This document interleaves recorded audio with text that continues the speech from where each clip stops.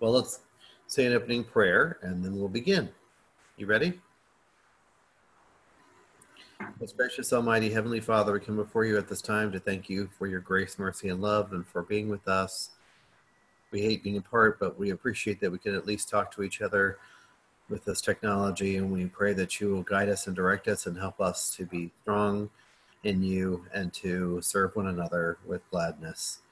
We pray that you would help us be lights in these last days, that everybody we know who's friends or family or neighbors, we will encourage them and say this is a time for people to turn back to God while they still have time, and to give them verses of encouragement. We thank you for this time we have together. In Jesus' name, amen. Okay, so last week we covered what are the mysteries of God, what kind of things are called mysteries. So there were 7 of them that we covered. And we also covered the mystery of Christ's crucifixion, and the rest of the verse that the Lord has revealed these things to us from the Spirit, and they're only discerned by the Spirit. And then we talked about Romans 8, Isaiah 55, my ways are not your ways, neither are my thoughts your thoughts. However, we can have the mind of Christ through him. Seek the Lord while he may be found, and call him while he's near. That's sort of the audience here. And we read through that.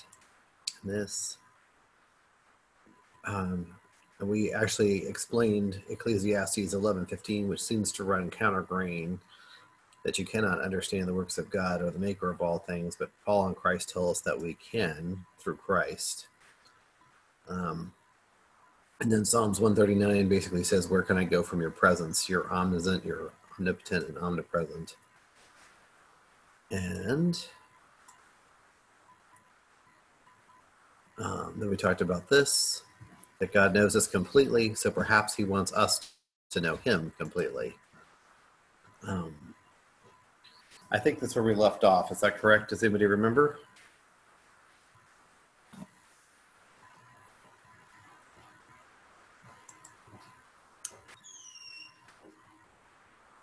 No, I don't think we did that one. I think we left off on this one. So, Patsy, would you like to read this one for us?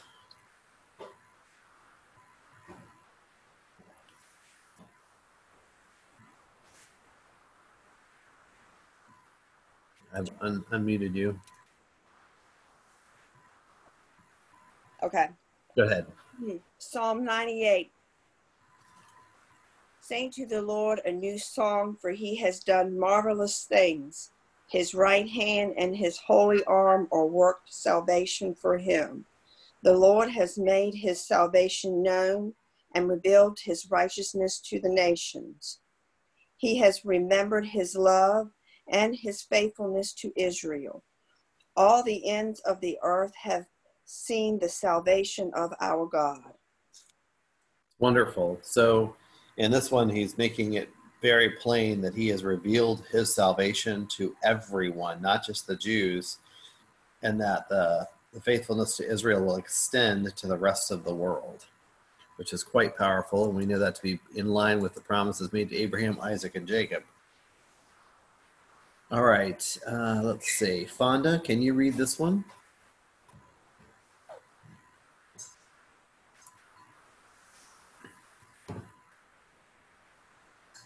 Fonda, you have to undo your mute.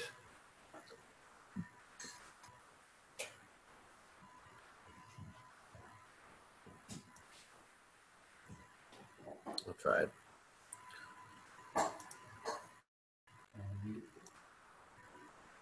I'm trying to unmute them, but it doesn't seem to be happening. Unmute all. Okay, Roger, would you want to read that one from John 15:12? All right. My command is this: love each other as I have loved you. Greater love has no man than this, to lay down one's life for one's friend. You are my friends if you do whatever I command. I no longer call you servants, because a servant does not know his master's business. Instead, I have called you friends, for everything that I learned from my Father I have made known to you. You did not choose me, but I chose you and appointed you so that you might go and bear fruit, fruit that will last, and so that whatever you ask in my name, the Father will give you. This is my command, love each other. So in this short little passage is almost the essence of everything we're supposed to do in our lives for the Lord. He's not only telling us to love each other, but the greatest love is this, is to lay our lives down for each other. And he says our relationship here has changed. In the past, what did the people who worship God always say about themselves? Anyone?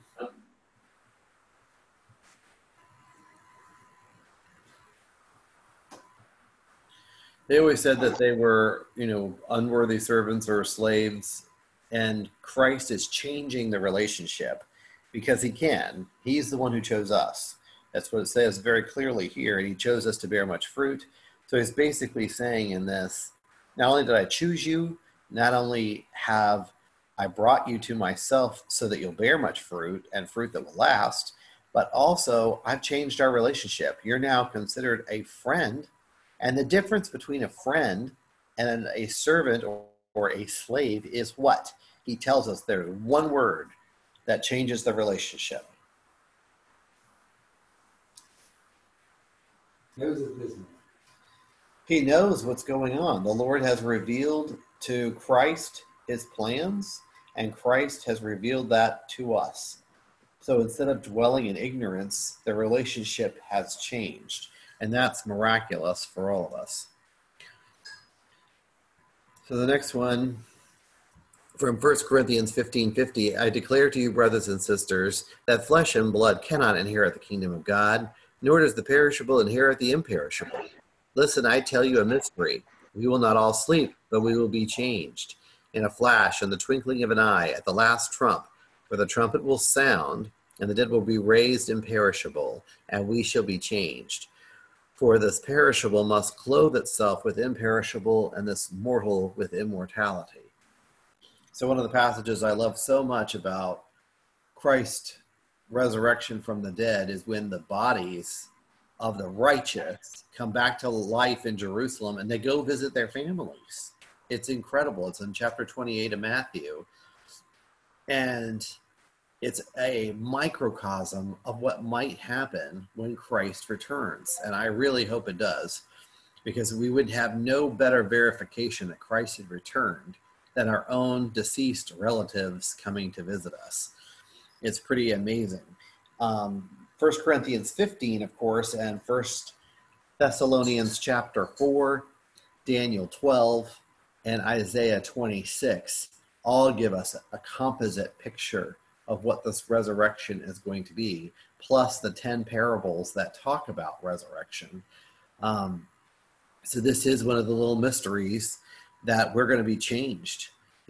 Our dead relatives will probably come and get us, and we'll go with them, and we'll meet the Lord, and they receive the judgment. So it's an incredible thing for us to consider. When the perishable has been clothed with imperishable and the mortal with immortality, then this saying that has been written will come true. Death has been swallowed up in victory.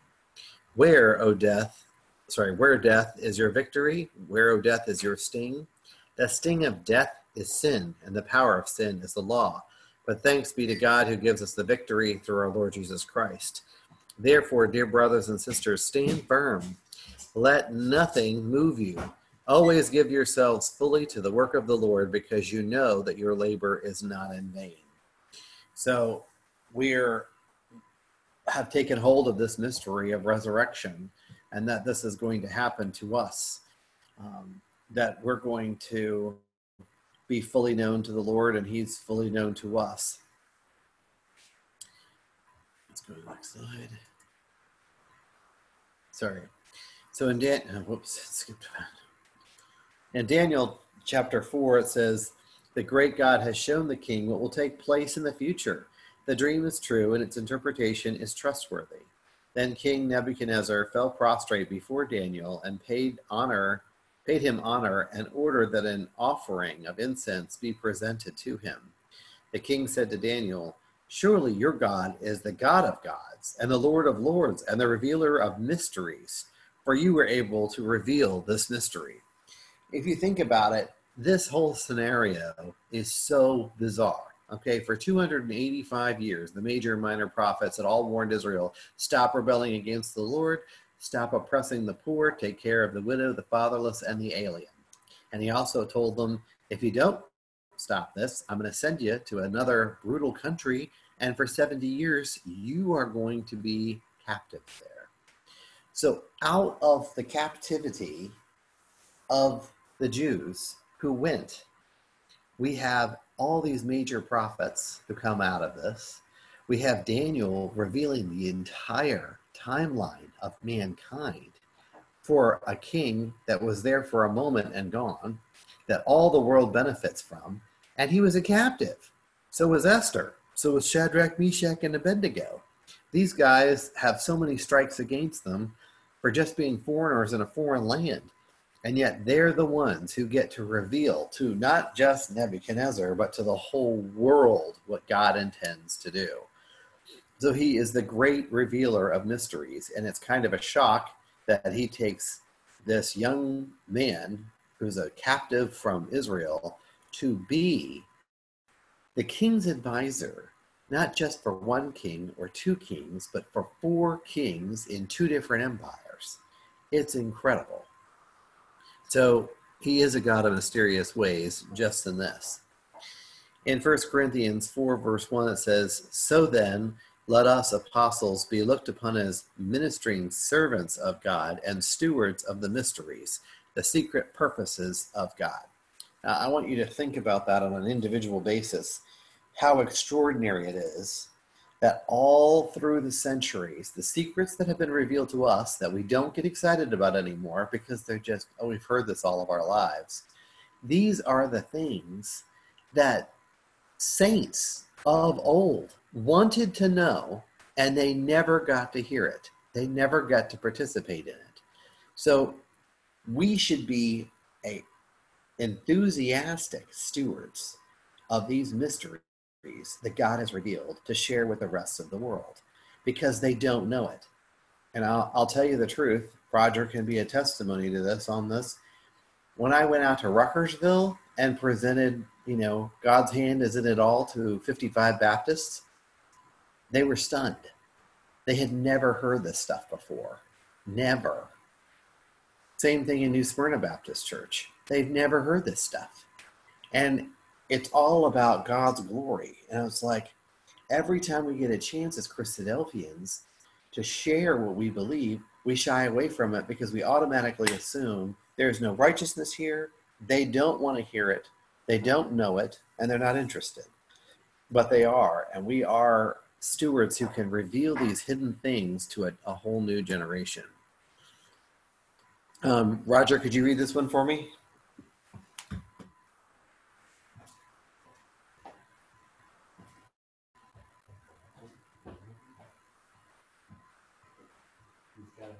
Unmute himself.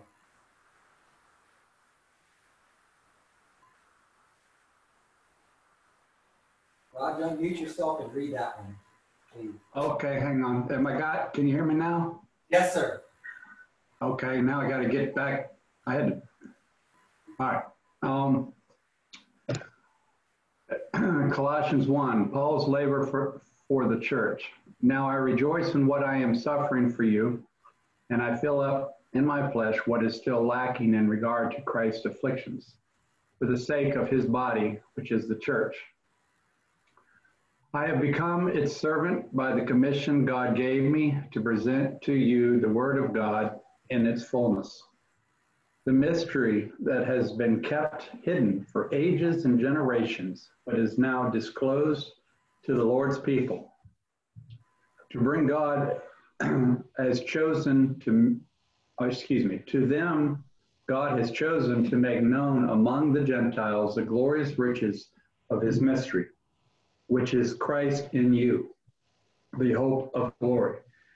He is the one we proclaim, admonishing and teaching everyone with all wisdom, so that we may present everyone fully mature in Christ.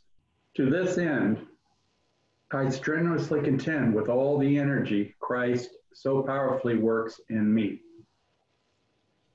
Now, can we say this last part about Is that ourselves? it? Yep. What? Each of you are a gemstone in the hand of God. You reflect his perfect light into the world so that they will know his mysteries. Exactly. So these riches are riches indeed. And he says, he is the one we proclaim, admonishing and teaching everyone with all wisdom, that we may present everyone fully mature in Christ. In other words, they're all reaching their full potential, and Paul wanted to see that. With every Gentile he converted, what do you think he saw?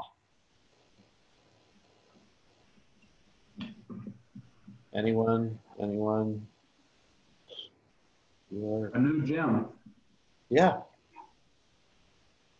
I think it Have you says ever walked down the street and seen someone and go like, wow, I wish they were a part of our church. Wow, I wish they were a fellow believer because they're such a great person and yet they don't know God. I think there's in Malachi, I can't remember it right off, but it speaks about him in the day when he makes up his jewels.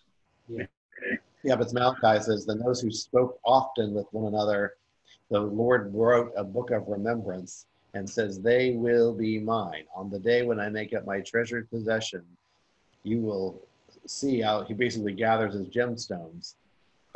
He says, you'll again see the distinction between the righteous and the wicked, and those who serve God and those who do not. So the goal is not just for ourselves to be fully mature in Christ and reach our full potential. The goal is for Roger and Fonda and Linda and Patsy and Walter and everybody else who's listening to help other people reach their full potential in Christ. It's like being a life coach and helping them get to where they need to go by encouragement. So let's see, Patsy, can you read this one from Ephesians chapter 1?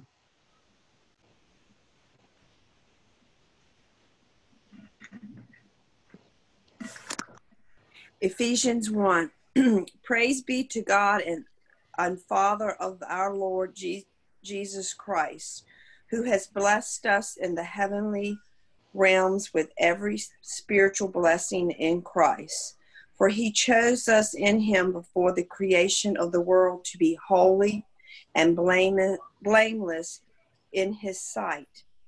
In love, he predestined us for adoption to sonship through Jesus Christ, in accordance with his pleasure and will, to the praise of his glorious grace, which he has freely given us, the one he loves. In him we have redemption through his blood, the forgiveness of sins, in accordance with the riches of God's grace, that he lavished on us with all wisdom and understanding. He made known to us the mystery of his will, according to his good pleasure, which he purposed in Christ, to be put into effect when the times reach their fulfillment, to bring unity to all things in heaven and earth under Christ. So right there, we have our marching orders. We're told we're adopted. We're told we're going to be made blameless. We're told that we were predestined for this, that in accordance with his will, that through Christ, because Christ revealed his mysteries to us, that we can put these things to effect. But what's the end goal? On heaven and on earth. What is the goal? Begins with a U, ends with a Y. Anyone? You can type it in if you can't say it. Thank you, Walter. It's unity. And why is unity so important? Do we have any unity in our government? On Capitol Hill? Among the states, among the nations, is the United Nations actually united? The very word unity means one. Yeah. And together. So you have the same mind and intention, which is what God has always wanted for us to be of his mind. As his son was. Exactly. So if we're using our energy and our efforts to bring about unity of mind, unity of purpose, then we will achieve great things. But if we're looking to be divisive, we're working against God in a way to cause division and strife. So when Christ comes back, his 1,000-year reign is going to be subjugating all the peoples, nations, language, and ethnicities on earth to himself. Everybody. And, it's been impossible for us as a nation to do that. So we'll see what happens. So question, if God has revealed on us the mysteries of his will and his love, and we are adopted by God as his children, and Christ calls us to be his friend, then what is the purpose of his will revealed? We've talked about this, the time to reach their fulfillment, to bring unity to all things in heaven and on earth and under Christ. So our objective is not to bring everybody in unity under ourselves. Our objective is to bring everybody in unity into Christ on earth and in heaven.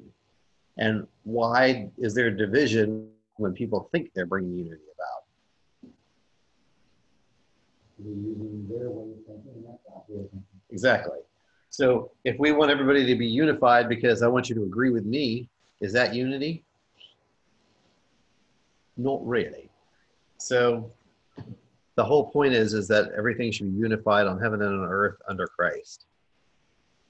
Ephesians 3 says, for this reason, I, Paul, a prisoner of Jesus Christ, for the sake of the Gentiles, surely you have heard about the administration of God's grace, and that was given to me for you. That is the mystery made known to me by revelation that I have already written briefly. In reading this, then, you will be able to understand my insight into the mystery of Christ. So Paul is again iterating, that is, the Gentiles have come in, God's grace and his understanding has gone directly to them, even though the Jews at the time not only rejected Christ and rejected all of it, they didn't want to know the mysteries, they wanted to stay in darkness. So it leapfrogged right to the Gentiles, and it's pretty powerful to think about.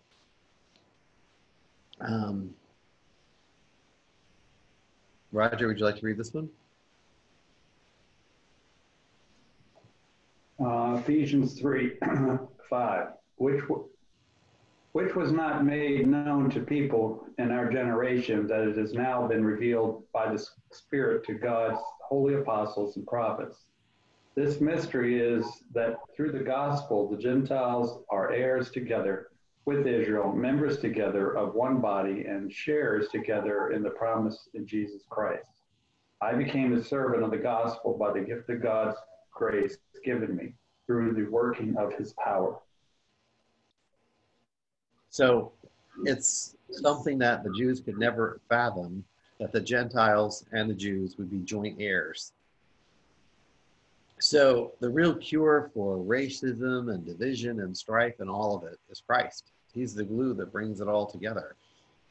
And he's saying this mystery has been revealed to us, that this is what God intends, to bring everybody into subjection by Christ.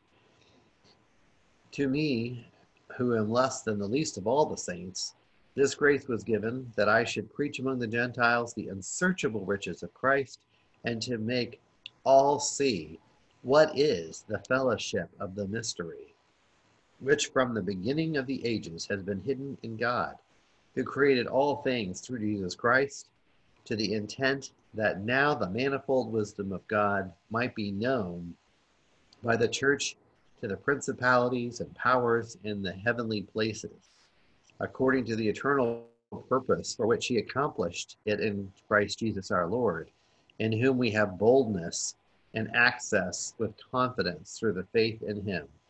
Therefore, I ask that whatever you do not lose heart at my tribulations for you, which is your glory. So in another way, that's another mystery that's revealed, is that our tribulations for one another are for each other's benefit. And we never usually think about it like that, but when one person is suffering, the whole body is suffering, yet it's for the good of all. A long time ago, I read in this book and it stuck with me, and it really so good a thing. It said, why does God bless us? Everybody asks the question, why do you bless your way? Why am I bless my way? Y'all, can y'all hear Walter okay? No, not at all. Okay. Well, I can fix that, I think. I can't hear him either. Can y'all hear me now? Yeah. Yes. Yeah. Okay, so the question I asked, you're going to have to mute yourself. All right, hang on. All right, that's better. Now, all right, still echoing. Somebody else has a mic on. Nobody else has a mic on but you. Oh, well. Well, we'll just have to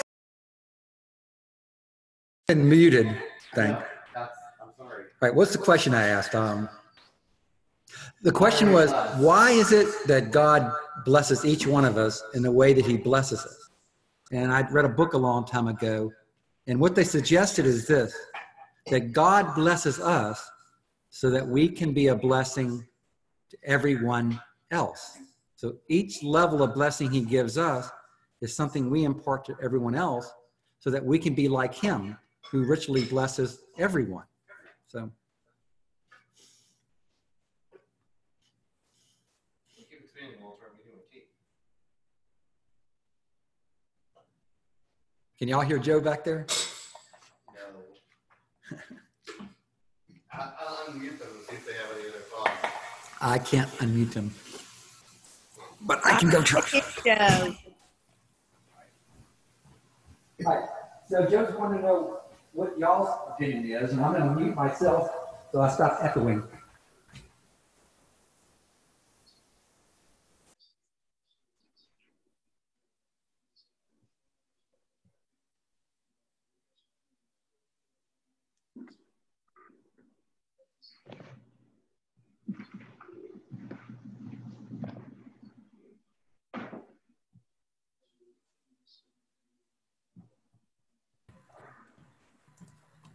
So what Joseph was looking for was what y'all's opinion is on that thought.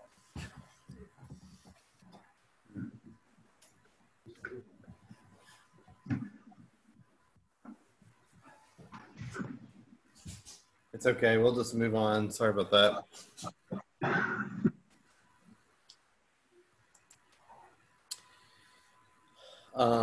Further, it says, for this reason, I bow the knees to the Father of our Lord Jesus Christ, from whom the whole family in heaven and earth is named, that he would grant you, according to the riches of his glory, to be strengthened with the might through his Holy Spirit in the inner man, that Christ may dwell in your hearts through faith, that you, being rooted and grounded in love, may be able to comprehend with all the saints that what is the width and the length and the depth and the height, to know the love of Christ, which passes knowledge, that you may be filled with the fullness of God.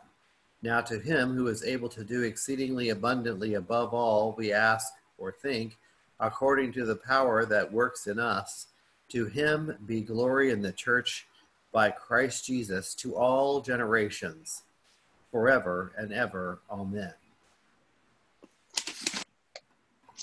So in this, it's asking us to fathom not only the riches of God, but also through the Holy Spirit that we can understand the parameters, the measurement of Christ's love for us, which is quite impossible.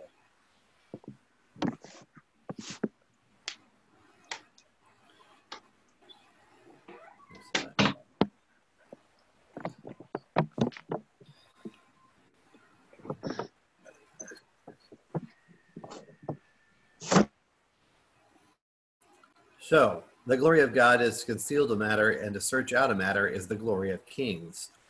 So we know this hide and seek sort of thing has been going on through all of history, with the different kings, but now it's been revealed to us. So Matthew chapter 10, verse 26 says, "So do not be afraid of them, for there is nothing concealed that will not be disclosed, or hidden that will not be made known." So the question is, so what is the end goal of the Lord? The answer is full understanding, full knowledge, and for the presence of God to dwell in everyone. And this is confirmed through Isaiah chapter 11, verse 9, where it says, "They will neither harm nor destroy in all my holy mountain, for the earth will be filled with the knowledge of the Lord as the waters cover the sea." And that should be a tremendous comfort. I know it is to me when I'm 3 o'clock in the morning and I'm worried about something. I imagine the knowledge of God surpassing the earth by that much. Romans 11 says, "I do not want you to be ignorant of this mystery, brothers and sisters, so that you may not be conceited. Israel has experienced a hardening in part until the full number of the Gentiles has come in. And in this way, all Israel will be saved. As it is written, the deliverer will come to Zion. He will turn godliness away from Jacob. And this is my covenant with them when I take away their sins. As far as the gospel is concerned, they are enemies for your sake. But as far as the election is concerned, they are loved on account of the patriarchs. For God's gift and his call is irrevocable." That should be a real comfort as well to all of us. And he doesn't want us to dwell in ignorance. God's goal is for all of us to be fully knowledgeable about what's going on. Why I think this is such a revelation. Compare God's economy to man's economy. In God's economy, you have a purpose, you have a reason for being, you are predestined for something. He wants you to be completely fulfilled. He wants you to reach your full potential. He wants you to have unity with the rest of the family. Within man's world, you're always expendable. You're always replaceable. You're disposable. You will never reach your full potential in man. He'll never let you. And there's always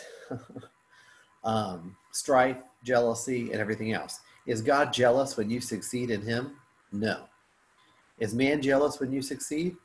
Constantly. So God's economy is abundance.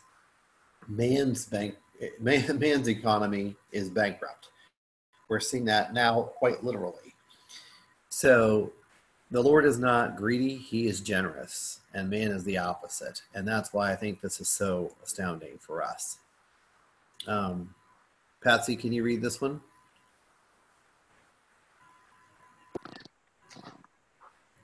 Romans 11:30.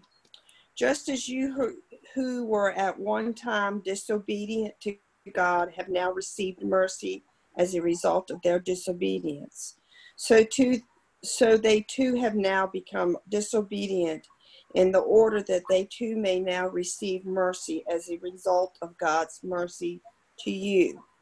For God has bound everyone over to disobedience so that he may have mercy on them all.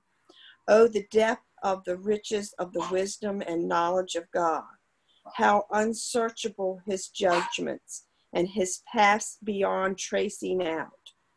Who has known the mind of the Lord, or who has been his counselor? Who has ever given to God that God should repay them? For from him and through him and for him are all things. To him be the glory forever. Amen. Thank you so much. That's very good. So we've talked about this depth of riches and wisdom and understanding before many times. It's revealed to the righteous. It's withheld from the wicked. The reason we know that is also in Romans, because he says these things are spiritually discerned. The key to understanding all of it is the Holy Spirit, which we sometimes as believers hardly ever talk about. But they cannot be revealed by just man.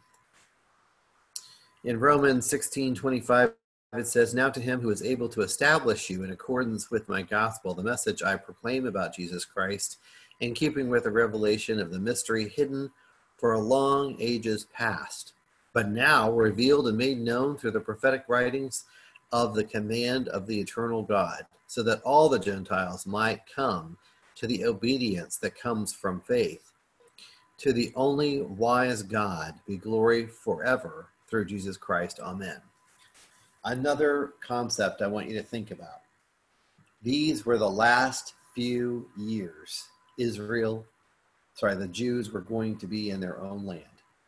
From Christ's death until 70 AD was roughly 40 years. These were the last moments. They didn't accept his message. They rejected it. Paul wiped the dust of his shoes off and he went to the Gentiles. Here's the ironic thing. Paul made every effort, as did the disciples, to get them to believe. They dismissed him. They said, "We've already got the truth. We don't need yours." So he left and he said, "I will make the Gentiles, you will be jealous of what I'm going to reveal to the Gentiles, and you'll never taste it." So after 70 AD, where did all these Jews wind up? In all these Christian nations. And for 2,000 years, they would be persecuted at the highest level. I've got a book sitting right over here. It's an atlas of Judaism of all the places they have been expelled and thrown around all over the earth. And they were mistreated, called Christ killers and everything else for 2,000 years. And yet, almost none of them ever assimilated because it was such an affront. And now they're back in their homeland. And we've reached the end of the age of the Gentiles. Now the Gentiles are becoming atheistic and agnostic all over Europe, all over North and South America. People are leaving. And so it's about to become a nation of priests when Christ returns. And then the Jews will be the ones who will teach the whole world about Christ again.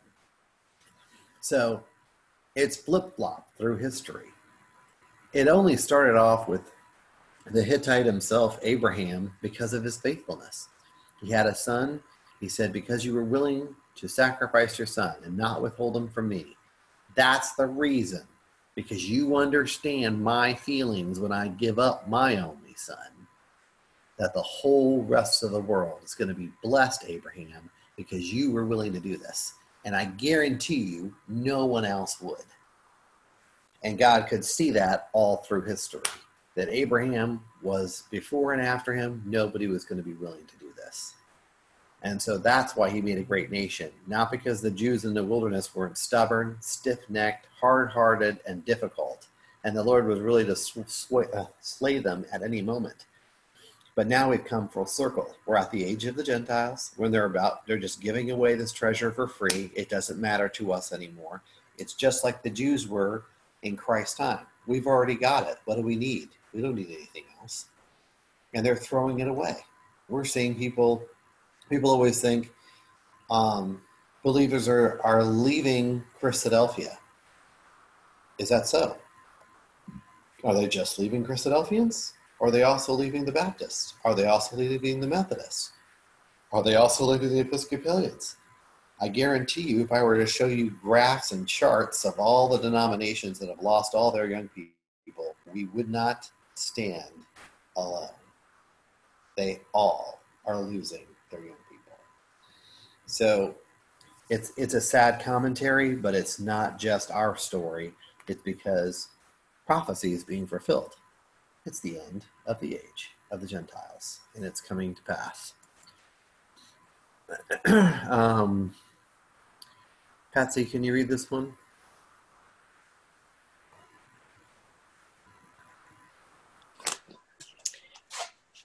Deuteronomy 5:22. These are the commandments the Lord proclaimed in a loud voice to you, to your whole assembly there on the mountain, from out of the fire, the cloud, and the deep darkness, and added nothing more.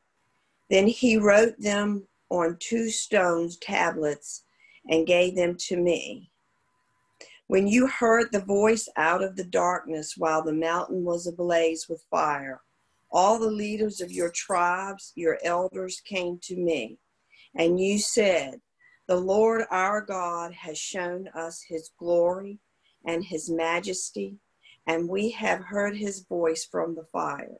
Today we have seen that a person can live even if God speaks with them.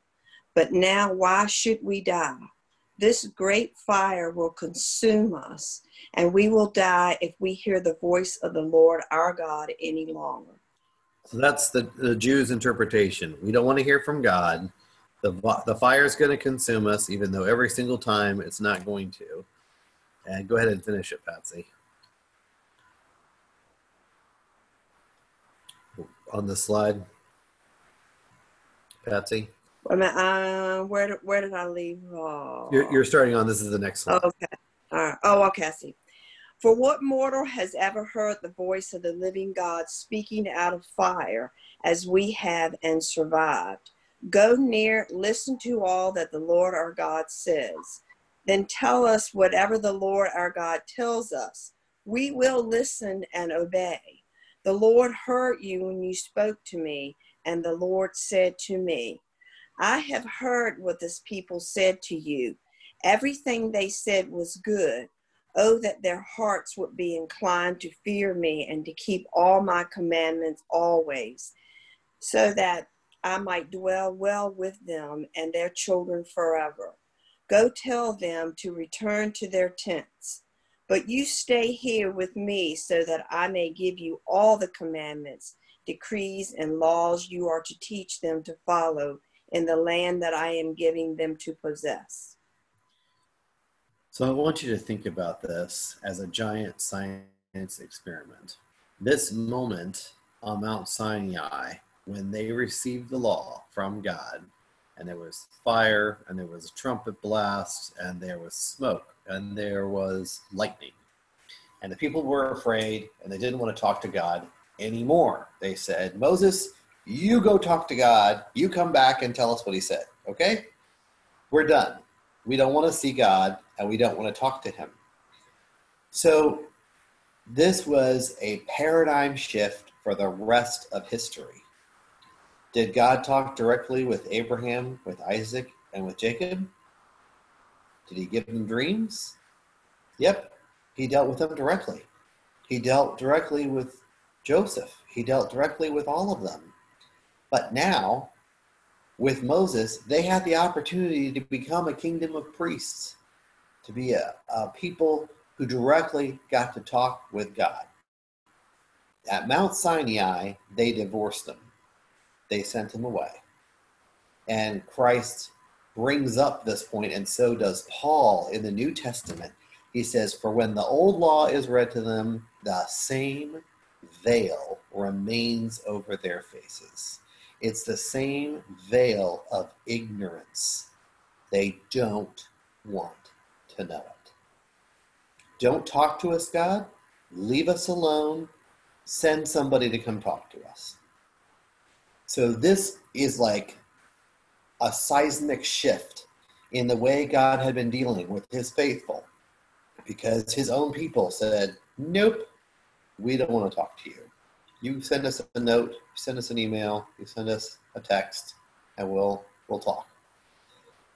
But God's heartbroken here. He says, oh, that their hearts would be inclined to fear me and keep my commandments always, so that it might go well with them and their children forever. And so he gives up and he says, go tell them to return to their tents. Maybe I'm being a little dramatic here, but I think he's very disappointed. I think he really wanted to have a bond with each and every one of them. And we see it again, in case you think I'm making this up, when all the elders were told to assemble at the tabernacle with their censers, and they received the Holy Spirit and started prophesying, right? Well, 2 of the elders didn't come. Medad and Eldad. Don't know what their names mean. Don't know why they were procrastinators. Don't know why they couldn't be timely. But they didn't come. And they started prophesying in the camp. And who got upset? Joshua, son of Nun, came to Moses and he says, Lord, stop them. And he's like, are you jealous for me? He says, I wish all God's people were priests and prophets. Because guess what? That is the end goal for this nation. It's not just going to be the Levites. It's going to be all of them are going to have the responsibility to teach the world how to serve God. When you read that passage, it says, come, let us go up to the mountain of the Lord, that he may teach us his ways and his righteousness. That's because these people will have their hearts changed, and they'll be teaching a whole new generation of Gentiles who doesn't know God anymore because they've rejected him. In Corinthians it says, now if the ministry that was brought death, which was engraved in letters on stone, came with glory, so the Israelites could not look steadfastly on the face of Moses because of his glory, transitory though it was, will not the ministry of the Spirit be even more glorious? If the mystery that brought condemnation was glorious, how much more glorious is the ministry that brings righteousness? For what was glorious had no glory now in comparison with the surpassing glory. If what was transitory came through glory, how much greater is the glory that which lasts? So Moses was told to put a veil over his face, and his face was fading even while he was standing in front of them. And that glory is nothing to be compared with Christ's glory. And you get an image of that, I believe, in Ezekiel, one of the other minor prophets, and you get it in Revelations, where he says his eyes were burning and his body was like burning coal, and the brightness was so incredible.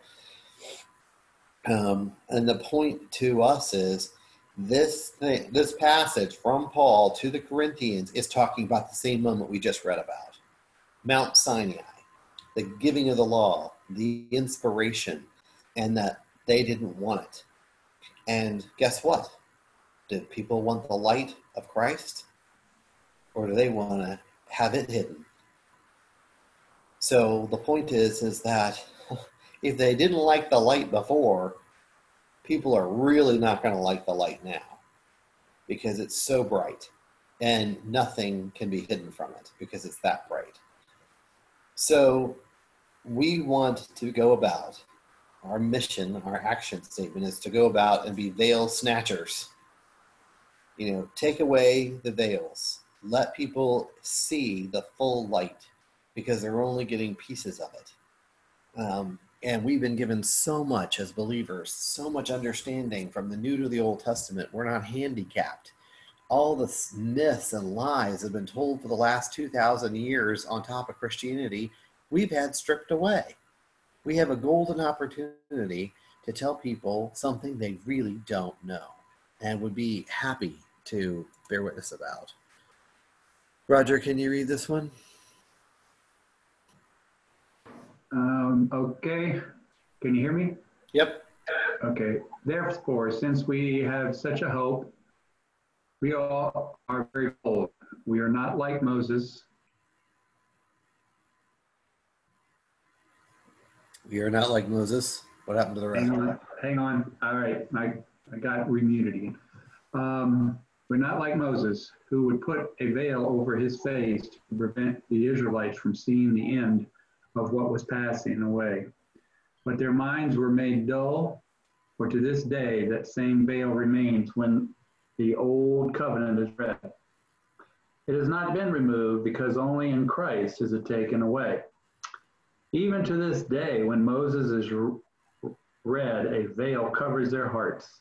But whenever anyone turns to the Lord, the veil is taken away. Now the Lord is the Spirit, and where the Spirit of the Lord is, there is freedom. And we all who with unveiled faces contemplate the Lord's glory, being transformed into his image with ever increasing glory, which comes from the Lord, who is the Spirit. So he's making an emphatic case about what happened. He's making an emphatic case about what happened at Mount Sinai. And he's saying, look, these people did not want to see Moses' face. They didn't want to talk to God. They didn't want to hear the law. And he's saying, for everybody who dwells in ignorance, everybody who doesn't understand, a veil is over their heart, not just their face, but over their heart. So they can't perceive, they can't understand. And he's saying, anybody who turns to Christ, that veil is snatched away. It is taken away. And it's done through the Spirit. So that we with unveiled faces can be transformed into what God wants us to be, into being more like him. Anybody remember having a real camera with real film in it? Anybody remember those days? Vaguely. Vaguely. Well, my dad was a great photographer, and he mostly took slides. But what I remember making a pinhole camera when I was in Boy Scouts, and I thought it was so cool. You know, this image is upside down inside of a box. And it was just very, very cool to me. But if you think about that analogy with us, we're like undeveloped film. We are put in to the camera, which is our life, and the aperture is opened. And however much light we receive during our lifetime is the closer we get to the image outside, which is God. So in our lifetime, we can become as much or as little like God as we choose. It depends on how wide we open the aperture and how much we are exposed to the light. So all of this is just an analogy to talk about what the refusal was at Mount Sinai and the paradigm shift that happened there when God wanted to talk directly to his people, and his people said, nope, you just talk to Moses and tell him to come talk to us. Thank you. That's it. And that's the way God treated the Jews from that moment on. From then on, they had to have prophets and seers and other people come to them and tell them God's message. They never got it directly anymore. And Christ is changing that for us. Roger, are you muted? Mute you, buddy. Okay. Okay, I'm unmuted. I know, we couldn't hear. Okay.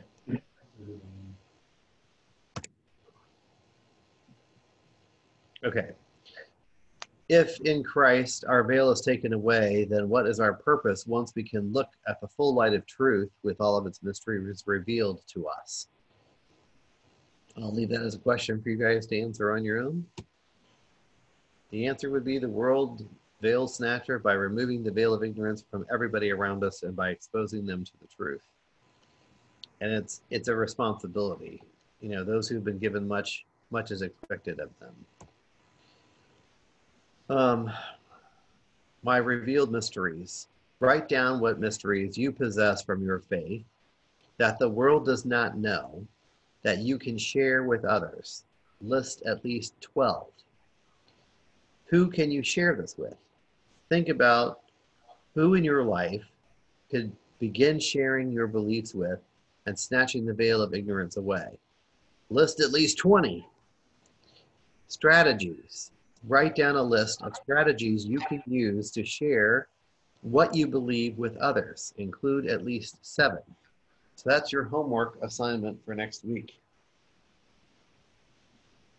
12 mysteries, 20 things you can share, and 7 strategies. Almost 40 things. So we'll conclude with that tonight. Am I early or am I on time?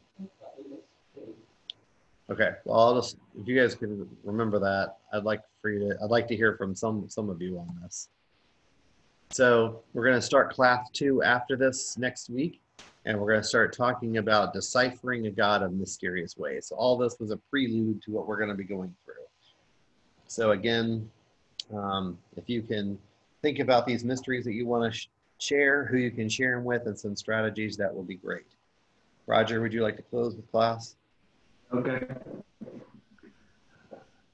Dear Heavenly Father, God of Israel, once again we thank you for the opportunity to meet with each other, even though we are unable to be in the same room with each other. Now, as we go to our separate homes and constantly have to deal with this judgment that you brought upon the earth, help us to live in it as best we can, knowing that you have decided who it is for. And we pray that you give us strength and that we conduct ourselves well in it, and give us peace, for we all struggle with it in some way, and it can be very stressful.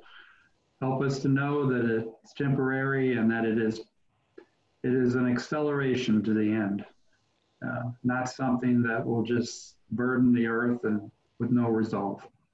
We know that the labor pains of the earth have very much started now in a way we've never seen before.